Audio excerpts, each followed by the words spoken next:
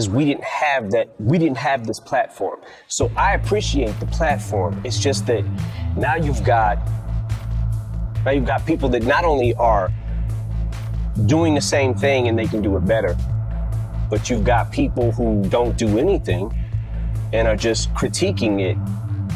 So I sat back and I'm like, okay, that's fine. People can talk crazy about me. That's fine. They should express themselves, and they have a right to. But I also get to say whatever the fuck I want about you now.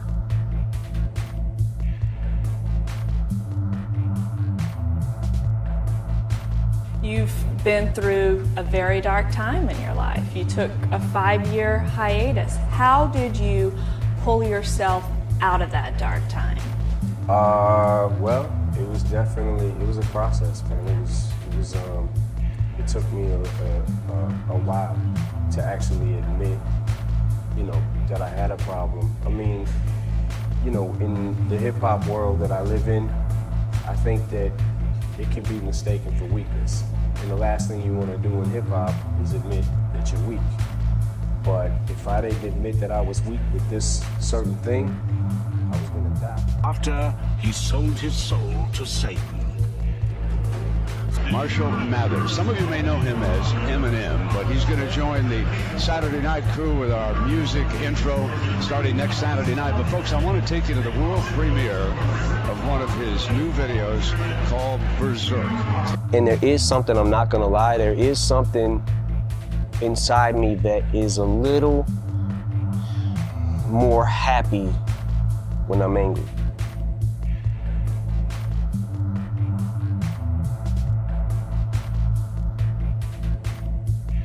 I can't hear you. Let me call you right back. I sense someone's tapping into my phone's wide. I got this feeling in my bones I might die soon. The FBI might be trying to pull my file soon. I might be walking blindfold into a typhoon. I might be seeing rockets light up the night sky right. And it just was authentic. It was real. It was believable for us to do a record like that. And it's also something that needed to be done.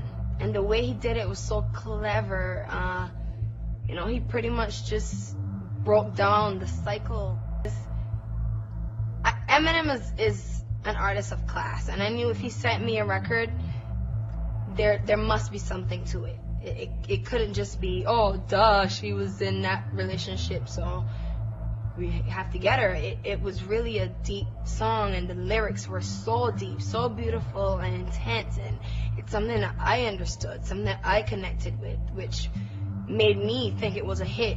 And I want to be a part of a hit, so of course I couldn't say no. My living room, and if they decided to window my living room, and if they do, then you can say goodnight and bye-bye to them iTunes. If I don't try to record as much before I do, the plan is to have as many in the can as I can as I stand before you in this booth, the walking dead man, blank stare, deadpan look. It's like, as much as bad as it feels to be there, there's also something about it, there's a rush of it that I like, because it inspires me to say something back. So you get in that weird area too, where it's like, oh, he says he doesn't care about what anybody thinks about him, but now he cares about what everybody thinks about him. No, he's just saying he don't care. He'll say anything he wants about you if you say it about him, because he doesn't care. Like, there's so many different levels to not caring about shit, you know what I'm saying? But it was interesting. It was definitely interesting.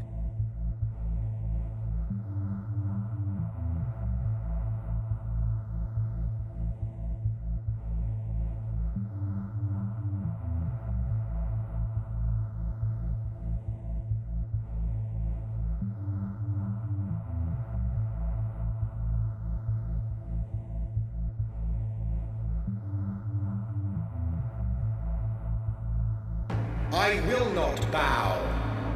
All the angels had been commanded to bow to God's new creation, man. But Satan would not bow. Why do you not prostrate yourself, God asked. You created him of clay. You created me of fire. I will not bow to a creature. Then be gone, God cried. I will fill hell with you and all your company.